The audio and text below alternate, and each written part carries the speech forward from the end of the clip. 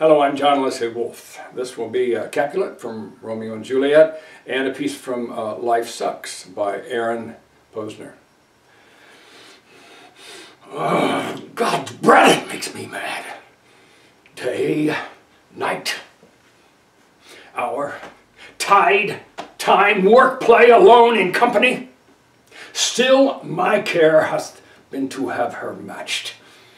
And now, having provided a gentleman of noble parentage, of fair demeans, youthful and nobly lined, stuffed, as they say, with honorable parts, proportioned as one's thought would wish a man, and then to have a wretched puling fool, a whining mammet, in her fortune's tender, to answer, "I'll not wed, I cannot love, I'm too young, I pray you pardon me."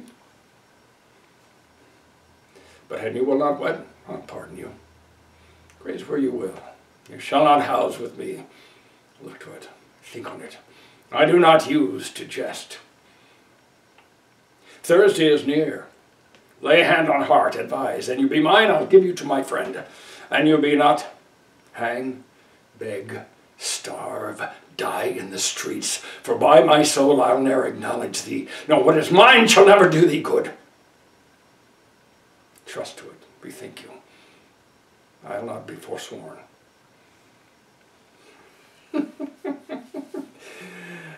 Yeah, and you know what I hate worst about aging? You get a little pain, a little condition, some insignificant nothing, but it hurts, so now you can't exercise. So you gain a little weight, and that's depressing. So you drink a little more scotch, or eat a little more ice cream, or indulge in whatever your particular predilection may be to stave off the encroaching depression when the awful cycle has begun. Same thing psychologically, right? One day you just feel sort of old, insecure. And she sees you're insecure, so you get more insecure. You retreat. She retreats.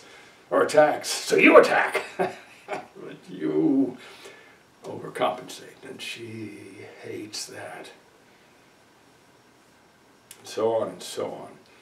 All because of a gouty knee or gray nose hairs. It isn't kind. It is, however, sadly inevitable. But the thing is, the thing you need to understand about life is, oh, fuck it. I'm too tired. I'm going to bed.